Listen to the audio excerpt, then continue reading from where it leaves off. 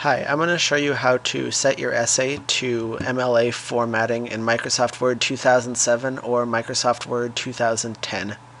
So as you can see, this essay is not in MLA format. The font is Calibri size 11 and the spacing is weird right here. See, these are more than double spaced. Also, there's no header and my bibliography is not quite correct. I'll show you how to do that at the end. So first, let's select the entire essay, so push Control A on your keyboard to select everything. Now to fix the spacing issues here, we're going to select the no spacing style here, so click that. Then you're going to adjust the line spacing right here to 2.0 double spaced. Right? Now we're going to change the font right here to Times New Roman, and you're going to set it to size 12. Okay. Now, as you'll see, the essay title moved over to the left. That was because of the style we applied. So you're going to have to move that back to the center by recentering it. There we go. Okay, so now the essay is more or less MLA formatted.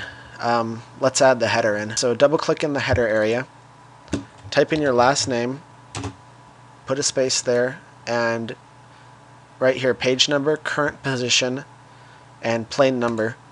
And that will put the page number on every page's header. Now go over to Home here.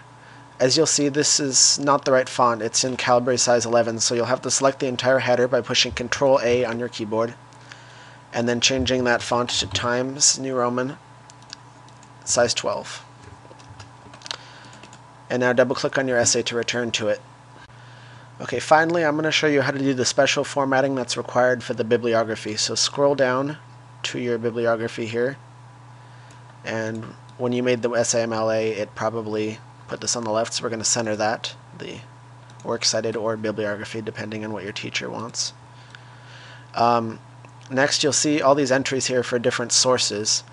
You're going to want to put them in alphabetical order based on the first letter of the source, so we have B, C, D, E, etc. What you're going to want to do now is select the entire works cited page, so you can do that by just dragging your mouse over it. And now that it's selected, right-click, hit Paragraph, and right here where it says Indentation Special, make it a hanging indent, and push OK. And you'll see the first line is not indented, second, third lines are indented. And that is MLA formatting for your works cited page. If you would like information about how to cite a source, click on this link over here. There's one more thing that you might want to check. MLA formatting requires 1-inch margins on each side of your page. Now, Microsoft Word defaults to this, but you might want to double check to make sure that it hasn't been changed somehow. So go over to Page Layout, click on Margins, and make sure that it is set to the normal 1-inch margins. Okay, and that's it. Your essay should be completely MLA formatted. Good luck on the rest of your essay, and thank you for watching my tutorial.